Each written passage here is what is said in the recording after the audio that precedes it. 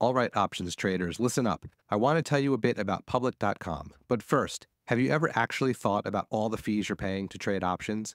Aside from the regulatory fees, there are commissions, and most platforms charge per contract fees too. That's what makes today's sponsor, public.com, so interesting. Public doesn't charge commissions or pre-contract fees. And in an industry first, they offer a rebate of up to 18 cents per option contract traded. Check it out. If you trade 1,000 option contracts on Public, you'll get up to $180 in rebates. If you trade 10,000 contracts, you could earn almost $2,000. More importantly, the rebate means you can maximize your profits and minimize your losses. So to recap, no commissions, no per contract fees, and up to 18 cents on every contract traded. See why NerdWallet recently awarded Public 5 stars for options trading, and start earning up to 18 cents per contract traded only at public.com. Paid for by Public Investing. Options not suitable for all investors and carry significant risk. Full disclosures in podcast description. U.S. members only. Hey friends, welcome back to Investing Unscripted, where we ask and answer the hard questions about investing. I'm Jason Hall, the voice of the aristocracy, with my good friend Jeff Santoro, the voice of the people. Hey Jeff. Hey, how are you? I'm wonderful. And I know I say I'm excited about every episode because I'm kind of a golden retriever. I'm always excited about doing things. But this one in particular is going to be a lot of fun because we have some really smart people that can actually give good answers about some hard questions about a big, important industry that affects every single one of us in our daily lives in ways that we know and we don't know. Yeah, I always enjoy having guests on because it definitely brings the intelligence level up on the podcast and overcomes what you bring to it. Before we introduce our guests, let's do some. Yeah, we'll let them stand. They can stay in the green room a little bit longer. We'll do some quick housekeeping. Yeah. We've got some really, really good Manhattans in there. Yes. Our green room is top notch. The best. It's the best. It's the best. So, it's got nice neon signs in the background of our green room. Yeah, it's great. Yeah. So before we bring them out though, yeah, like you said, we've got a little bit of housekeeping to do. So just a reminder to everyone, we are slowly collecting a bunch of questions for our next mailbag. We've received a handful over the last week or two. So if you guys have anything you want us to talk about on our next mailbag sometime in June, just go ahead and send them to us any way you want, anytime you want. We keep them and archive them and use them to make that show. And just a reminder, our newest initiative is our portfolio on savvytrader.com. The link for that is in the show notes. You can check that out. And as always, ratings and reviews of the podcast are appreciated. All right. Anything I missed, Jason? Yeah, get on it, Apple Podcast users. You can do it. Oh, are we still shaming the Apple Podcast losers? Yes, I said losers. Wow, that's a Freudian slip. Wow. We're not editing that out. No, leave that in. That was great. That's saying. For the record, Jeff and I both, we are Apple Podcast users. So I just want to, we're included in that. That's important. All right. We have made our guests wait long enough. We have Nick Rossolillo and Kasey Rossolillo of Chip Stock Investor. Nick, we'll start with you. I'll welcome you first. Hey, Nick, how are you? Hey, good. Good, guys. Good. It's really good to have you back on the show. You've been on before. Well, you allowed me to come back on one condition. And yes. That's that I didn't come alone. Right. Again, we're talking about increasing the IQ of the room. Yeah. So you have Kasey with you. Kasey, welcome. So good to have you on. Thank you very much. I'm excited. Yeah, so are we. This is going to be a fun conversation. So again, Chip Stock Investor, find the YouTube channel. It is well worth it. Great content. I also want to say this, so I don't want to pigeonhole you guys, but that's kind of like the foundation of the things that you talk about. There's more. It's more holistic than just that. A lot of other great content about investing broadly. Where I want to start, Nick, a lot of folks know you, but I think it's a good opportunity for both of you to talk about your backgrounds, what you do with Chip Stock Investor, and how you kind of came to investing. So Nick, go first, give a kind of a brief summary since we do know you, but not everybody. And then Kasey, let's hear from you. Yeah, we used to hang out more often, Jason and Jeff. But yeah, it's Chip Stock Investor. Basically what we do is we talk about chip stocks, and then everything else that's not chip stocks, we listen to Investing Unscripted, rip it off, and redo it. So Perfect. That's the premise of our... There's really only two sources of information you need, and it's our two endeavors. Absolutely. That's true. Exactly. Nick, I think one thing I want to mention about you, about your background, I didn't realize, I knew that you were a registered investment advisor, you have your own practice. I didn't realize you've been doing that for a decade. I wanted to mention that. So you're deeply experienced and you spent time in the industry before that, but you're deeply experienced as an investor for your managing your own money, but also helping other people make better investing decisions. Deeply experienced, homing in very quickly on Warren Buffett's extensive resume in the industry. Yeah. Yeah, definitely You're one and only two. roughly if you gotta 6 rank decades them. away. Every year, the gap gets, percentage-wise anyways, a little bit narrower. Yeah, Yeah. that's what I'm hanging my career on. Love it. That's good. That's good. Kasey, let's talk about how you came to investing and came to this party. Yeah, my investing journey started all the way back in 3rd grade. So I hope this is a really long episode. I hope you have time for all of this. I want to hear all the years in between. Yeah, every year. Go ahead. All right, it's long. No, honestly, that's the first time I learned about stocks. We were tasked as students to pick a couple of companies that we wanted to follow. And so I picked 2 of my favorite companies. At that time, it was Cadbury Schweppes and Campbell's Soup. So I don't know how those Well stocks done. have gone. It's funny you mentioned that because, Jeff, we talked about it a couple times recently, how at some point in elementary or middle school or maybe high school, there's an economics class or a math class or something where some teacher does that, right? And for a lot of people, that's it. That's your exposure to individual stocks until you're grown up and you find out about a 401k, right? But every once in a while, there's somebody that maybe it kind of ignites like some sort of interest in that grows over time. Honestly, like 3rd grade was probably the last time I thought about stocks until I met Nick. So you meet Nick along the way. You have a professional life outside of investing. But now you spend a lot of time on camera with Nick talking about chip stocks. Let's talk about how I'm curious, like your experience outside of the investing world. How do you think that's informed the way you think about investing today? Well, I really didn't think a ton about it. Like you said, I brought home the 401k paperwork. I gave it to Nick. He took care of it, and I didn't worry about it. But when he started going back to investing, that's when I started taking at least some interest in learning about where our money was actually being saved. And then kind of fast forward to a few years ago after the pandemic, we just basically wanted to hit a hard reset button. We decided that we would do this together. And so that's how I started this process of learning about stocks and specifically the semiconductor industry, because that's what Nick identified as a secular growth trend at the time. And so we just really started homing in on that. And the rest is history. Now I edit video and try to learn as much as I possibly can about this. Yeah, that learning as much as you possibly can is so central to everybody's investing journey, and anybody that presents himself as the expert that knows everything and always will have the right answers, lying to themselves and lying to you and probably trying to sell you something along the way. So that humility is super duper valuable. Jeff? Yeah, I just think it's really interesting that you guys, found a way to do this together. I laughed on the inside as you were talking because I don't even think my wife knows where I am right now. So the fact that you guys do this together, I think is great. But I say that kiddingly, but Jason and I talk about this a lot. I think I would guess in most households, if there is someone who's interested in investing, it's usually just one person, and the other person is the polar opposite. I know that's our existence here. And they're deeply, deeply lonely. That's right. This is why I need Jason in my life. All right.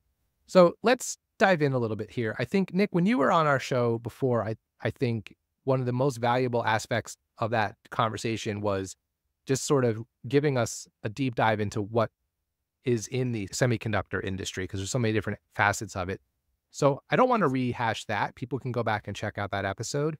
But I am curious for both of you to give your take on kind of the current state of semiconductors. Because when we did have that conversation, it was before all of the AI, NVDA going up 200% every quarter kind of craziness. And now it seems like everything's really out in the forefront. It's a much different vibe than it was when we had that last conversation. So give us like a 30,000 foot overview of where you see the semiconductor industry right now.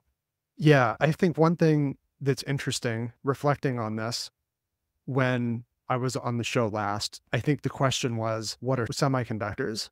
Why should we care? And now it's, I want to invest in these things. So that's interesting. It's an interesting pivot that's been made.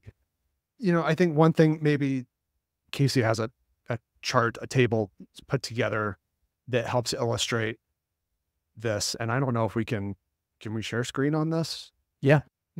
Maybe I'll look for that. But a lot of the industry is still kind of reeling from effects of 2020, 2021, when supply chains got locked down. It's a manufacturing industry. So like supply chain disruptions were a serious deal. Chip shortage happens as a result. They're playing catch up in 2022, meet demand. And then suddenly like demand falls off a cliff in consumer electronics. And then this year, or and more recently, 6 months or so, industrial markets kind of stop, especially automotive. The EV market has slowed down. And so we're kind of in this trough, removing NVIDIA, of course, from the equation. We're in this trough for the industry, but it's in a healthy place. A lot of companies are very profitable. They've been through these cycles before. And the second half of 2024, it seems like a lot of these supply chains are starting to realign to like a more normal level, if you can say that. And it seems like the whole industry has been saying during earnings season for 2 quarters now, the second half of 2024 is like the beginning of the new growth cycle for semiconductors. Again, ex NVIDIA, because they're, I don't even know what you call it, unique. Yeah. Well, understatement. I want to I have some kind of broad observations that tie into what you're talking about. I want to kind of walk through to maybe paint the bigger picture for some people. So you talk about the cyclicality of the industry, because again, it is a manufacturing business. Every manufacturer deals with cyclicality, but you also have this high tech layer over the top of it that is constantly innovating and iterating the next new thing. It's also very deflationary in terms of the cost per unit of compute. So you have that on top of the cyclicality that kind of makes it hyper cyclical in a way, right? Historically, that's what we've seen. And then the fact that there are so many different end markets. The PC market has been very low growth for a decade, I guess, at this point. The smartphone market was very high growth for a lot of that and is becoming very mature. I'm trying to say that right now, people, because I've been shamed about my pronunciation of the word mature. The industrial demand, we've seen more Internet of Things, machine to machine stuff. Is like that's a big secular tailwind, but there's still, like you said, the cyclical impacts within that. So you have all of these, it's like the ocean, right? Where the tides move and the storms come in and out, but the tide is still rising, right? In a good way, unlike global warming, right? So all of those things are happening at the same time. And it feels like one of the things that's made this cyclical downturn a little different. You mentioned the profitability of the industry broadly, even though we've seen a lot of the manufacturers, like they're certainly not getting operating leverage because their production levels are down. It feels like we had less inventory buildup before the downturn because they were still working so hard to sell through. They didn't end up with a lot of excess inventory broadly. I know that's a broad statement and it's not accurate everywhere, but is that fair to say, like, even though it's a downturn, the industry kind of came into it in a better position and less like rug pulled? Maybe. So I have it now. If you want me to share the Yeah, screen. please share it. So anybody watching on YouTube or you're watching this on Spotify video, you'll see it on screen. Everybody else, remember, go to investingunscripted.com for the newsletter and the transcript. We'll have the link for this. And I'll put the image in the transcript too, so you'll be able to see it there. Yeah, I think you're right, Jason. Absolutely. It is cyclical, but it's high tech, really high tech, to say the least. These are the most complex things manufactured on the planet. A simple power chip is ridiculously complicated. Mm-hmm. Then you start talking about AI systems and millions of components and the engineering involved with that. They're in good shape for a lot of different reasons. This would have been an epically bad downturn from, say, the second half of 2022 through 2023, except there's this brand new AI infrastructure market, which I think we're going to discuss more about momentarily. NVIDIA obviously gobbling up most of that, but it has had a trickle-down effect on a lot of these other industries where the downturn would have been worse. For example, like industrial chips, there at the bottom, the last line, there's a lot of overlap between a piece of manufacturing equipment that has automation in it and a data center. Like both pieces of equipment need a lot of energy, a lot of power. They draw a lot of power. And so you're going to have like some overlap there. So a lot of these companies, maybe, the downturn would have been horrific this last year and a half. Maybe industrial equipment was down for them, but many of them were able to kind of pivot and say, hey, you know what, maybe we can sell some of these same power chips to this silly little company called NVIDIA over here. Maybe they need our parts. Hey everybody, we'll be right back, but first a word from our sponsors. FinChat.io is the complete stock research platform for fundamental investors. They have all the standard financial data on more than 100,000 stocks globally. But beyond that, they have company-specific segment and KPI data on more than 1,500 stocks. Want to see Netflix's average revenue per member over the past 10 years? FinChat's got it. Do you like to track YouTube's advertising? They've got that too. Want to see how much of Celsius's revenue comes from Costco? You guessed it, they've got it. The breadth of FinChat's segment and KPI data is truly one of a kind. I use FinChat all the time and I love it, especially for checking out the KPIs of all the stocks in my portfolio. To get 15% off any paid plan, go to finchat.io/unscripted. That's finchat.io/unscripted to get 15% off any paid plan today. The link will be in the show notes. So one of the things we talked about last time we had you on, Nick, was whether or not the semiconductor industry might be less cyclical in the future. And it sounds like that's a little bit about what you were talking about. So I'm curious if your thoughts on that have evolved since our last conversation. And the other, I guess, tied to that, because it kind of goes into the next thing I was going to ask about. So related to that, how do you think investors should be thinking about the semiconductor industry as they think about maybe where they want to put some investing money? Because to me, it feels like the average person might, if you ask the average investor, that if you said to them, the semiconductor industry is cyclical, where is it in the cycle right now? They would probably say, oh, it's great, because they're just thinking the NVIDIA part of your chart that you just showed. And they might not even know that the rest of the industry or parts of the industry are still in the downturn. So I'm just curious how you think maybe that's changed with this new AI thing. Yeah. Yes. So I mean, everybody that's been watching us for a while, including when, we did some shows, gosh, at this point, 3-4 years ago, where I had that belief that, yes, it is still cyclical, but maybe we skip a cycle, a down cycle. Maybe it's far less cyclical going forward. And then the bear market happened, like the second bear market. There was the pandemic crash and then the boom, and then like the actual bear market from, well, that's a different topic. But then, NVIDIA happens and it does kind of pull everybody up out of the cycle a little bit. And there's still this overwhelming narrative out there that semiconductors are just simply more important than they ever have been in the past. It doesn't mean the cyclicality goes away, but we are in this strange period where the end markets, because they have become so diverse, they don't line up like they used to in the past, because it used to be, this nice, easy to follow thing. Like, the PC market did the same thing as the industrial market. It doesn't do that anymore. There's just too many end markets. It's gotten complicated. And we get that question all the time, like on YouTube, right, Kasey? Like people are like, what about the cyclicality? Is it okay to buy now and then help us time the top and when to sell? Yeah, if you could do that, you wouldn't be making if only YouTube we knew. videos. Yeah, that's right, Kasey.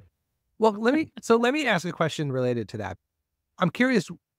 I'm not going to ask you to like time the market, but I am curious to know where you guys see value in semiconductor related stocks and where you do see overvaluation. Because I'm assuming there's a mix of both in there, and there's probably some undercovered, niche players in this space that are probably not as highly valued as maybe they would be if people knew about them and all those kinds of things. So I'm just thinking broadly, where do you see valuations in this space? Where do we see valuations, Kasey? There's definitely deals. Who's overvalued though? That's probably a shorter list at this point. Specific stocks, I think you've called out recently, like AMD has been one that we have felt that it's more overvalued than it should be right now, but it's starting to pull back. ASML is another one that we called out as overvalued at the end of last year, and then it proceeded to run 25% higher from that. We'll talk more about hard to ASML time. later. I got some questions. I think, at least as far as we're looking, because we're at the bottom of a trough of some sort, we're looking at a new growth cycle starting the second half of this year. Assuming that does actually happen, which we like to think the semiconductor market knows, because they have great visibility into customer demand. Because these things are so ridiculously complex to manufacture, massive amounts of capital get spent years in advance to plan for these cycles. And so when the money gets spent, like, it happens. But because we're kind of at a bottom of a trough, a lot of stocks appear to be expensive, but maybe are not. That's the problem with cyclical stocks, right? Like valuations are very misleading, especially when investors go to like, Google search or Yahoo Finance, they type in a ticker and just look at the PE ratio. That's another one we get all the time, right? Like, It's looking backwards to look forward, and it's not a good way to invest in cyclical industries. it's tough. It's a tough concept to get right. And when I say tough, we're, to say the least, we're not perfect at it. It's difficult, but I think there are lots of deals out there. So, and feel like we've uncovered quite a few just in the last month. So it kind of makes us chuckle a little bit when we still get those comments that there's no value. It's expensive. We call the manufacturing equipment makers as one key area that are going to benefit not just from this new growth cycle, but the massive amount of government spending in the US, in Taiwan, in Korea, Japan. Any country that wants to manufacture chips is pouring money into manufacturing, and these equipment companies are on the cusp of possibly the greatest run of growth they've had in decades. So, and the two, of course, that come to mind for that are ASML and Applied Materials. And there's other tooling companies that are involved in that as well, right? But the key is, even while the cyclicality is playing out on the demand side, there's going to be this need for increased infrastructure and capacity, both because of AI and all of the other things around autonomous transportation, machine to machine, all the other things that we mentioned, just like those bigger secular tailwinds, but also, and this I think is a good opportunity to segue to thinking about the supply chain, de-risking from China, Southeast Asia, Taiwan more broadly, and thinking about in North America and Europe too, thinking about relationships with better trade partners. So Jason, you just mentioned, kind of pivoting or talking about the supply chain, and you mentioned China and Southeast Asia. That's an area that I'm particularly interested in as it relates to like risk in this sector. And we'll talk probably more about that as it relates to some of the stocks you and I have questions about later on. But I'm curious, Kasey and Nick, any thoughts you have about how we should think about China as investors as it pertains to semiconductors? Do you see China as a risk to the industry? Do you see it as an opportunity? Is it both? How do you think about that? Yeah, for me, it is a risk, but everything is a risk in investing. I think that's the one thing that I've especially learned over the past couple of years. Like, no matter what you think you have figured out, there's always a risk involved with it. But as far as like specifically with China and geopolitics in general, there's always a lot of coverage and noise on both sides of the field with this. And it just doesn't take into account like the real people, the real stories that are happening in these places, both here in America or in Southeast Asia, China. It doesn't matter. It's ultimately, we're talking about people's lives and jobs. And so that's how I feel about it. So I try not to get too deep in this. I'd be curious to hear, Jeff and Jason, your take on this. But, one thing that we try to be balanced on this, because, Kasey and I are like fielding questions, and we have like a community behind like the YouTube face, and they're people from everywhere, not just the United States. And it's not just like the semiconductor industry where this happens too, but like whenever, we tune into the news to see what's happening, and whenever there's like these decisions that are made, tariffs are back in the news again because there was a new round of tariffs placed on China. Someone made a comment to us a couple months ago in our community about, some of the, he was referring to the Federal Reserve, but, some of the actions that were taken, like really kind of ruined the financial picture for my family. It's kind of, global trade has some wonderful aspects to it. And then there's like the ugly side to it as well. It's never perfect, but I think some of the issue that we take with things that have been happening as of late is exactly what Kasey said. Like, there's real people. This is not just like my government versus your government type of thing. My ultimately portfolio would affect some versus real people. versus Just your like, government. it's not an investing answer though, is it? But no, but honestly, that's something that we try to spend a lot of time thinking about too, being more holistic and broad and factoring those things in, because money's emotions, right? And when it comes to these sorts of things, it becomes a bit of a spectator sport where we pick our team. We've sometimes kind of lose the humanity in it. And sometimes I think taking that step back, besides just being a better ethical person, I think it also helps make you a better, more grounded investor too, and basing your decision more on facts. Let's be honest, the financial media is not out there in our best interests. You know, if it bleeds, it reads. They want us to be anxious and nervous or excited and greedy, because that means we're going to be tuning in. So that perspective and that angle, Kasey, as value as it is just being an empathetic, good human being, I think it also makes you a grounded investor too. Yeah, I think of the whole China situation as it pertains to global politics and also just investing as it's unique in the sense that it's this enormous opportunity, right? It's a huge country with a lot of people and a growing economy and all those kinds of things. So whether you're talking about Starbucks and coffee, or you're talking about semiconductors and selling chips to China, as them, importing chips from I'm other right, places. Jeff's wrong. I'll explain later. But I mean, so you could see both sides of it, right? Like, oh, wow, if we can see China as a partner and a growth story, it could be enormous for any company that has business there. But then there's the other side of it too, where they've been aggressive towards Taiwan at times, right? And that's where a lot of the chips are made. So that's kind of what I was getting at. Like, I'm just curious, if you're thinking about putting your capital into a company, how much should an investor worry or think about that geopolitical risk when making investing decisions? I mean, it's easy to say, well, it would be irrational for China to invade Taiwan, just as an example. But it was also irrational for Russia to invade Ukraine, and they did anyway. So I just feel like, you have to think about that stuff a little bit in terms of where you're going to put your capital. And I just didn't know if it factored into the way you guys invest in any way. What would you say? I would say whatever you say. I think it's something. Good that husband we've answer. Yeah. Yeah. No, I think we've talked about it. We've spent time talking about it, and we're not I think we've made it pretty clear that we didn't think specifically like Taiwan Semiconductor would add anything to our personal portfolio, not necessarily because we were concerned about China invading Taiwan, but it was something we talked about. And I think if it's one of those things where if you really are concerned about it, maybe it's just not the best position for you to be in. Like, if it's something that's going to keep you up at night, then maybe it's just not worth it. Yeah, there's plenty of other places to put your investing money, I guess, is a way to think about it. Yeah.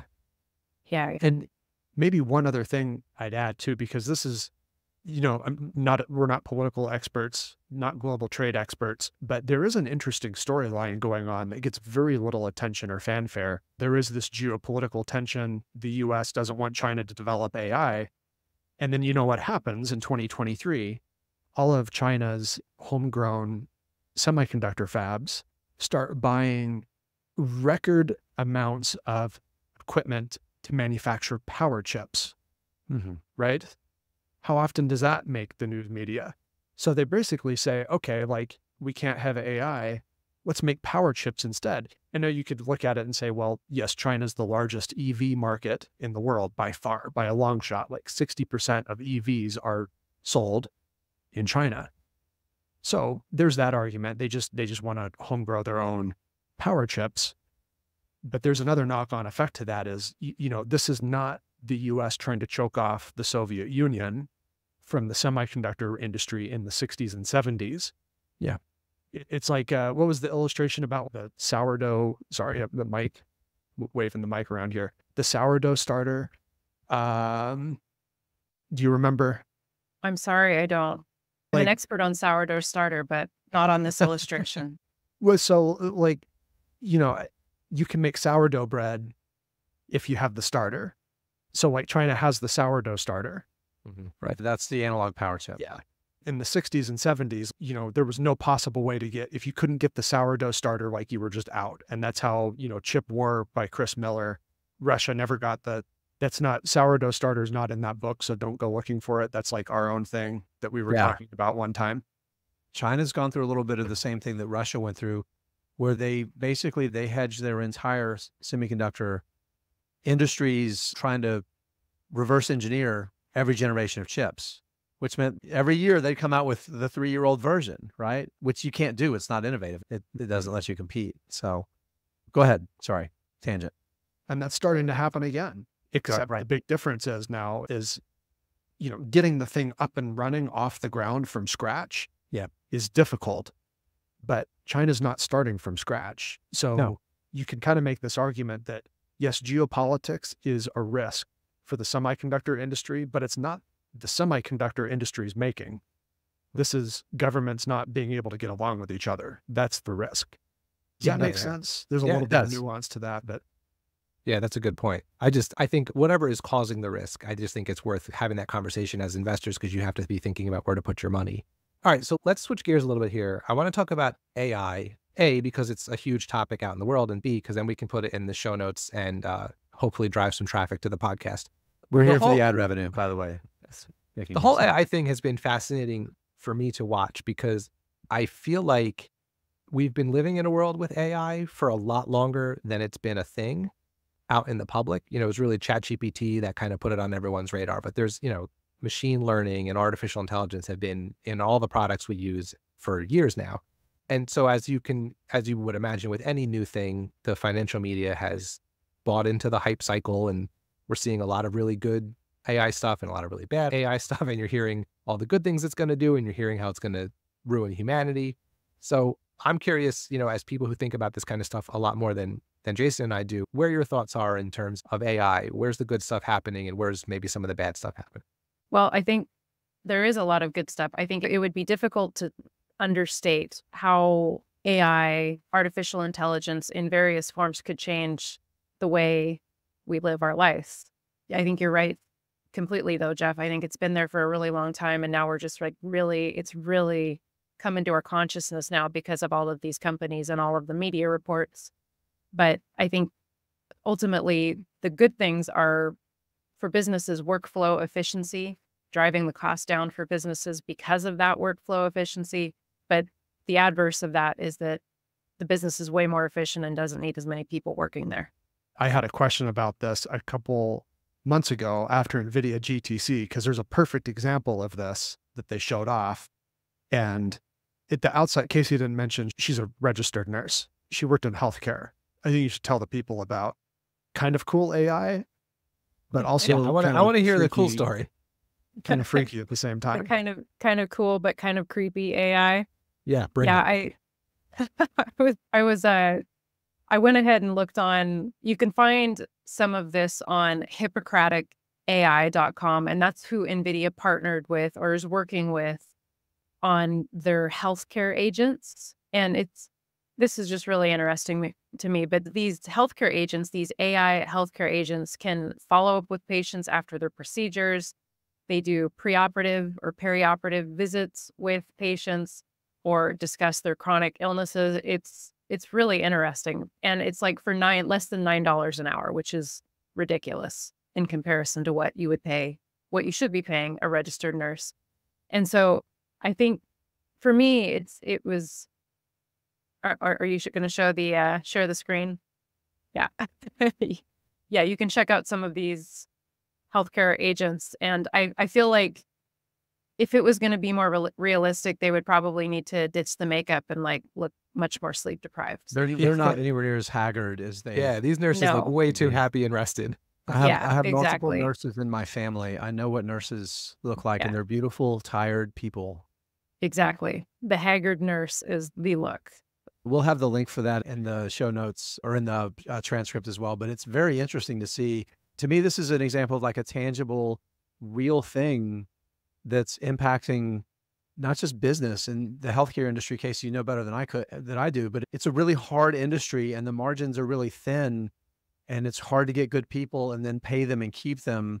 It's an ugly, tough business. And this is potentially a way that could directly benefit the bottom line and the ability to provide better care, but also something that people would be interacting with artificial intelligence in real time. And I think to me, that's one of the big differences that I've seen with this. We had Simon Erickson on, and we talked about how this is more of an inflection point than a bubble. There's bubbles in it, of course, there always are when there's big, massive things like this that are happening. But to me, why this seems like an inflection point examples like that are great. But then also, if you think about where the spend is happening for artificial intelligence, the companies that are buying NVIDIA's GPUs are some of the most profitable technology companies in the world, right? These are companies that are really, really good at allocating capital to get better margins. Companies like Microsoft that, guess what? If you're in the enterprise, you know Microsoft, right? You use Microsoft and you give them a pretty big part of your technology budget, and they're in a position to capture like real value because those customers of theirs, they want more efficiency, right? They want to improve productivity and they'll pay for AI that helps them do it. Thinking about Alphabet, parent company of Google. So Gemini, I believe, is that what they still call it? Gemini, that's their AI. It's an AI that we can actually interact with in the real world, ChatGPT from OpenAI as well. And that's the other side of this one to me that I think is different because, like Jeff said, there's been machine learning involved in some of the products and services that we use for years, but we actually see these and we can interact with them and they feel intelligent, right? But there's also clear ways to generate revenue from them as well. So I'm curious to hear some thoughts from both of you on that. It is definitely an inflection point for sure. There's no doubt about it. And that's why we literally started Chip Stock Investor. That was like the belief that it was starting to happen then in 2022 in the midst of the bear market. But I think what's important here is it's not an AI inflection point. That's part of it. We have to zoom out a little bit. This is an accelerated computing inflection point. That sounds like the same thing, but it's not actually. It would be kind of like saying, you know, the mobile smartphone revolution was all about being able to talk and text message while walking down the street. That was one application for mobile. And as the years went by, like more incredible things happened. Like then we had the iPhone came out and you could have apps. And then these apps progressively got better over the years. And you could like do the same thing that you did on your PC, on your phone. And then like all this cloud computing infrastructure had to be built to support these really, really powerful, incredible applications. That's kind of what accelerated computing is. It's not AI is just like the one application. And, you know, granted, when I say AI here, what I'm really talking about is generative AI, ChatGPT or Gemini, like you just said, Jason. Right, not AGI. Exactly. And you're baiting. You're baiting. I'm not going down that rabbit hole. That'll be the follow-up episode we do in maybe later this summer. Fun. That sounds fun. Yeah, we're totally, AGI is going to be here in 2 to 3 years. And then it will totally change everything all over again.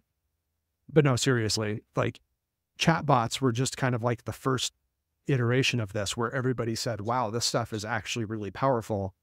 This AI thing that we've been talking about since the first Terminator movie came out 40 years ago, like maybe it's finally here. And so it's just continue to get better and more use cases and applications like the creepy nurses Kasey pointed out. We'll just have more of that. Hey everybody, we'll be right back, but first a word from our sponsors. Earlier in the show, you heard us talk about investing platform public.com. That's where you can trade options with no commissions or per contract fees.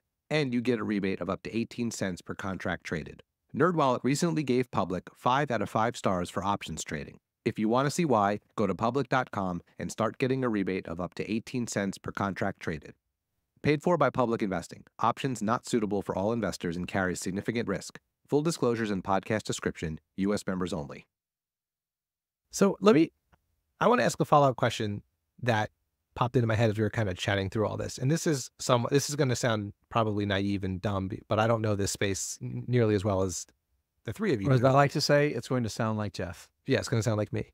But is there a chance we can't keep up with this compute need? It just seems like we're making so many chips and building data centers to put them in with are we going to run, are we just going to have warehouses and data centers everywhere? Because it feels like this growth is exponential. You know, it feels like it's happening like really, really fast and there's a lot of it. And, you know, these chips are super complex to make, but we're making millions of them a year. And I'm just curious, like, is this going to change the way the world looks, just in the sense that like we're going to face this kind of dystopian, everything's a city because there's warehouses everywhere. Like, how does the physical infrastructure, I think this is related to the semiconductor aspect of this. Like, how do you see that playing out as this compute need just keeps growing exponentially over time. Your question's not dumb. I thought about this too. Yes. We're at least on the same page. No, I thought about this too because it is insane. It seems like there is no end to all of this. So I guess I don't know. I don't know the answer to this question. Well, so we're actually in, this is going to get incorporated somewhere in a video in the not so distant future, but there's that article that Google and Harvard put out just about a week ago about the human brain. And it's incredible. You know, obviously AI can perform far more computations than we can per second, but like the human brain is, if you want to call it a technological marvel and put it up against a chip, there's millions of connections each synapse, and you can go have a snack, Jeff, to help you ask your next dumb question, and it will power those millions of connections per synapse for like the rest of the day. And it's all crammed into a very small space. Right. So it comes in waves, right? You know, right now there's this new infrastructure that's amazing, but it's also huge and it consumes way too much power. So it's not sustainable. So now all that infrastructure gets rolled out, it gets built. We're talking about, you know, these new AI data centers, which some think will be a $1 trillion worth, not per year spend, like total worth, alongside the old data center market, which is worth $1 trillion. So now $2 trillion worth of data centers that'll be built within the next 5 years. And by doubling the amount of data centers, you're doubling the upgrade cycle of those data centers to the latest technology to do all of this computing. And this brings us full circle to the original point, one of the original points you made, Jason, about this is an iterative thing. It's manufacturing. So now all that infrastructure is installed. Now the work shifts to, yeah, we want more compute power. Every year, a new system will come out that's more powerful, but it also will need to get smaller and more energy efficient too. So that, yes, the world does not turn into a big giant wall of warehouses full of data centers and servers. I mean, just the electrical power too is going to be, you know, that we don't have the world's greatest grid here in the United States without exponential growth in semiconductor power needs. Yeah, exactly. Exactly. Well, what I pictured in my mind was interstates lined by shipping containers filled with servers, just full of servers and batteries, completely covered with solar panels. And of course, on the other side was wind turbines lined up. Right? That's the world I see. That's beautiful. What a picture. What a picture you've just painted for all of us.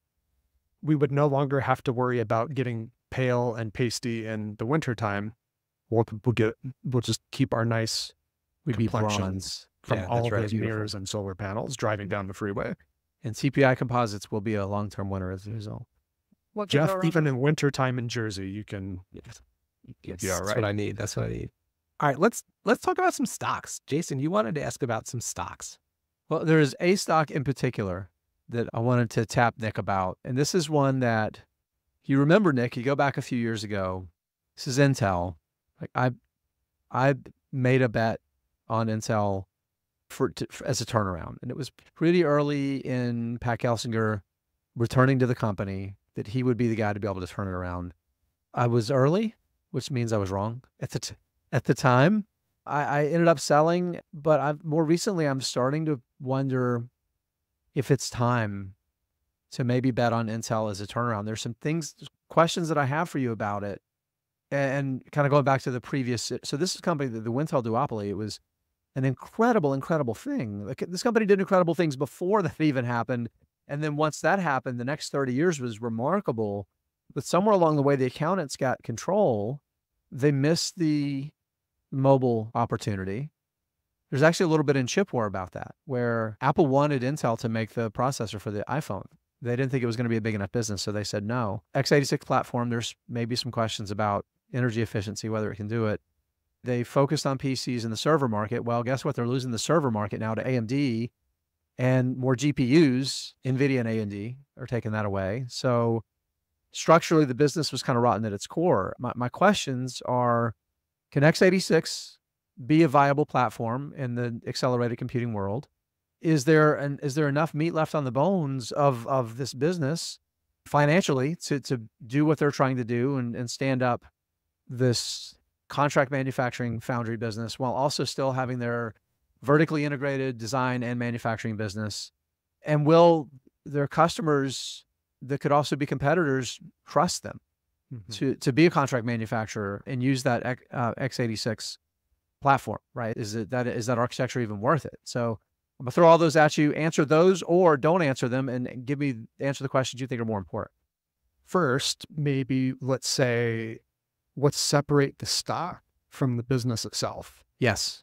The last time Kasey and I talked about Intel a month and a half ago, it was over $50 a share. And I think we lambasted it, and now it's at 30. And that changes things if you're looking to buy a stock. Right. Because you were lambasting the stock. And other things. And the business. Okay. All right. But let's maybe set the stock aside for a moment and talk about the business itself. Because you have to do that. If you're thinking about a turnaround or a value play, you have to evaluate the business first. Yes. Yes, because the stock is... It doesn't matter if the business is not investable. Yeah, and you know, this is like in investment where investment styles may differ because some will disagree, and it just boils down to valuation. And if it's cheap enough, you buy it. And that's just not our style. So maybe I'll say that first. If you want to look at the stock first and the valuation, fine. We look at the business first.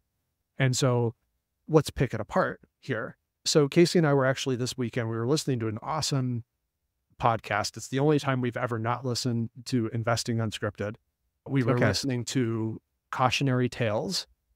And there was this episode about I think it was an older episode about the V2, Germany's V2. And they were the missile program that greatly contributed to Germany running out of money during World War II, at the end of World War II. And they made a really, really important point that's relevant here. And it's that mega projects, which is exactly what Intel is. It's a global mega project at this point. Every government, North America, the US, and Canada, to a lesser extent, Europe, have decided that Intel needs to succeed. So it's like a multi-continental mega project at this point. Mega projects have a major risk in that the benefits are always overstated, and the time it will take to finish said mega project are always underestimated. That's why mega projects fail. That's the problem at this point with Intel, because a few years ago, it was in a different place. Jason, we could talk about, okay, like what does Intel need to do to get back on track? But what Gelsinger has decided to do, like it or not, because this is kind of a political taste thing at this point, is he's turned it into that. That's kind of like what he ended up doing was nothing happened for the first year and a half, 2 years when he walked in there until he got governments to say, here's 10 billion, here's 20 billion, here's 30 billion in subsidies and tax credits and grants and so on and so forth. Okay, now we'll build a fab. Now we'll announce that we're building the fab. So Intel's no longer a turnaround story. Intel's a mega project that is tied at the hip to government supporting it. And that's a really dangerous thing to bet on, in our opinion. So would you summarize it by saying it falls into the category of great risk, but great reward? Like it could work out and be a big win for investors, but the risk to like take a shot at that might be too great. Is that another way to kind of summarize it? Or is the reward not even worth the risk, I guess? Or is it more of a too hard pile? Well, maybe it's too hard, but there are so many great semiconductor businesses out there. Right. What do you need a turnaround story for as an investor? Now, as a business, and if you think like Intel is that important to the world, which you could definitely argue, yes, okay, Intel needs to succeed. We can definitely make that argument. But as a stock, as an investor, especially not a trader, like a swing trade or something, maybe that's a different conversation. But for us, when we want to like buy a business and forget about it indefinitely in an ideal scenario, why Intel? When there are so many great semiconductor businesses that are just taking the company's lunch left and right. One of my favorite things to say is that the market doesn't give you bonus returns for degree of difficulty. And that's one of the things, honestly, that's kept me from it, is exactly that. There are easier, more obvious opportunities. And I think that's fair. All right. So I want to pivot to a company that I think is a better opportunity, even though it's not in the same bucket maybe as Intel, and is ASML. So this is one that I own and I talk about a lot. Here's my question. What's the bear case for ASML? Because to me, it seems like, no, I see your finger, Jason. I don't want to hear from you right now. I want to say this because I think it's really interesting because we brought up chip war. And what's so interesting to me about talking about Intel and then going to ASML is I think in a lot of ways, ASML is like this perfect representation of Intel having funded the company that to some extent has partially been its undoing.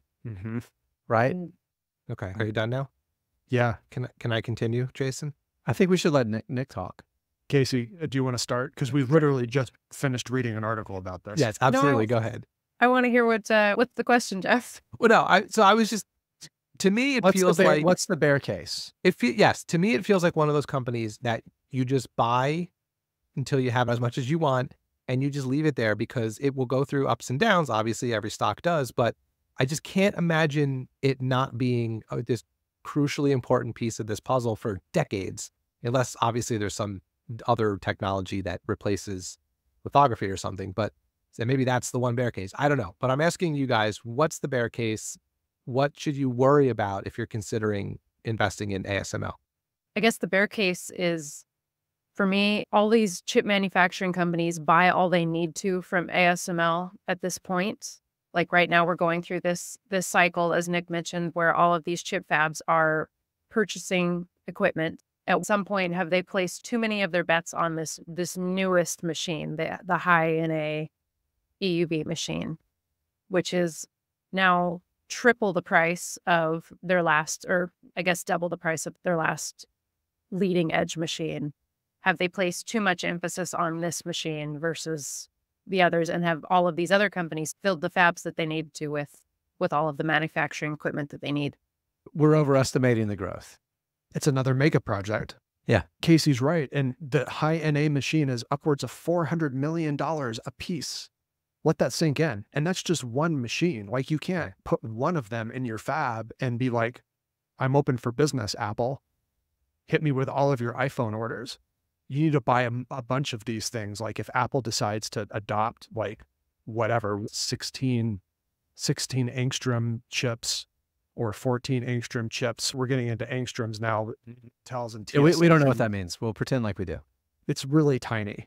Okay. It's ridiculously small features on a chip that you can measure in atoms in dimension. Like we're talking like a couple dozen atoms in dimension at this point. So it goes to 11. Yeah. Yeah, exactly. This thing's 11. And what if someone says, you know what, we don't need 11. We can get by without 11. And that's exactly what TSMC just said a few days ago when Intel's been talking about we're going to pass up TSMC in 2025 with our latest manufacturing process. It's going to be a better manufacturing technology process. TSMC, of course, has been working on something that's going to keep pace, obviously. And they announce it and say, we can do it without the ASML high NA EUV machine. We don't need it. At least that's what they think at this point. And so what's the bear case for ASML? They're a specialist. All they do is lithography. So like what Kasey said, what if everybody fills up their fabs with all the lithography they need, and then the technology just kind of shifts a different direction? Now what? You have this premium priced business. We own ASML stock, by the way. Same. So yeah, same. That was the only one I could come up with in my, non-expert brain. Was like any technology company, technologies change, and lithography is the thing right now. Maybe it won't be forever. I guess the flip side of that for me was the growth story I was telling myself is, this push towards nearshoring of, bringing fabs home, building, TSMC is building fabs in Arizona or something like that. I'm thinking, well, that's a growth story, right? They're going to fill those with ASML machines. But I guess if they, like you said, if they're finding ways around that, then I guess that is bad for the company. Maybe if we could share one more slide. This is what Kasey was talking about. Like everybody is now trying to fill up their fabs with as much manufacturing equipment as they think they need on various governments' dime. And then they fill up all those fabs. And then what happens when we reach that overhang of excess manufacturing capacity somewhere around 2030? Maybe sooner, maybe later, I don't know, but it's going to happen.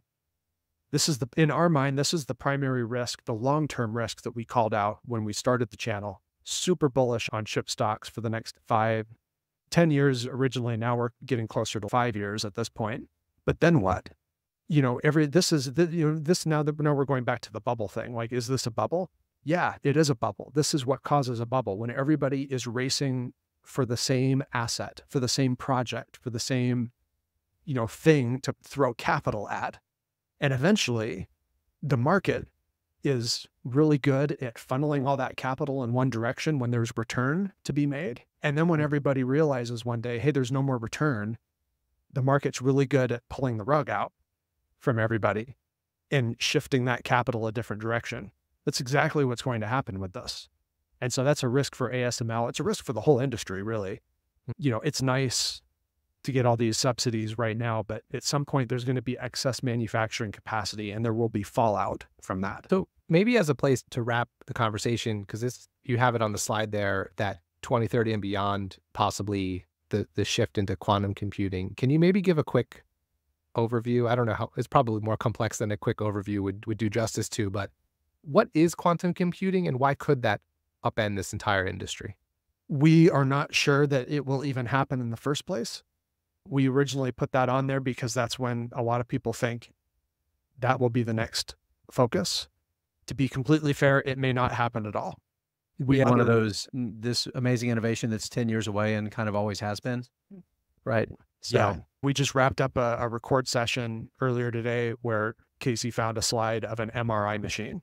Quantum computing makes use of quantum mechanics to further accelerate compute power, even beyond what NVIDIA's GPUs can do. And maybe we don't need that. Maybe the best thing about quantum mechanics is like something else, like the MRI machine.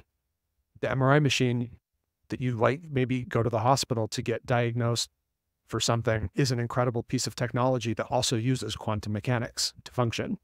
So maybe, you know, quantum computing may not even be a thing. Maybe we get other cool technology other than quantum computers. So the main focus of that slide was we're going to crash, guys. By 2030, the chip market's going down. So it may not be that brings it down, but something will, is I guess the point. So we should all be buying puts in 2029. That's what you're saying. This is the fatal flaw with the way investing works, though, right? Yeah. You know, we get like these bubble cycles every 5 to 10 years where capital all floods in one direction. And then when the last penny can be squeezed out of it, money shifts direction and it causes some sort of market crash. And, you know, it's not that the industry is going to be dead. I'm being sarcastic a bit on that as well, but it'll cause a pretty severe downturn at some point in the future. Because it always does happen, right? But we've always seen the other side. The market gets bigger, the opportunity is larger, the applications are greater.